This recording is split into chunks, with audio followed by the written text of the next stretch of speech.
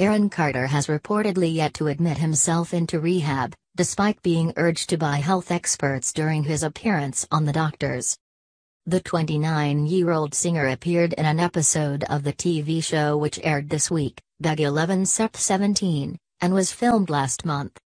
It was recommended that he seek treatment at a Low House Recovery Center in Malibu, California to help overcome his addiction to prescription medication, but according to the program's Dr. Travis Stork, who voiced his concerns during the show, Aaron still hasn't begun his journey to rehabilitation.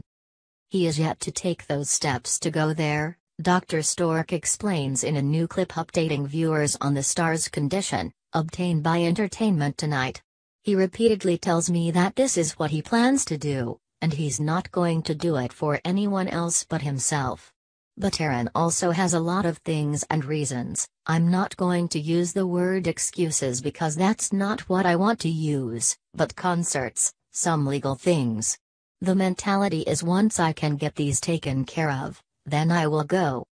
The health specialist further revealed he hears every day that Aaron is going to check in and that only the pop star can control his future.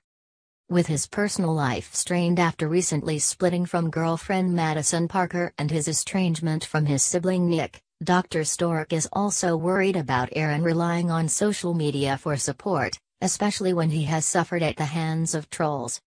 The people who body shamed him, that hurts him even more than it would hurt the normal individual, Dr. Stork explained. I would just say, Aaron, we're all still rooting for you. If you are a fan of Aaron's, if you know Aaron, if you're part of his support network, tell Aaron that it's okay to do this for himself.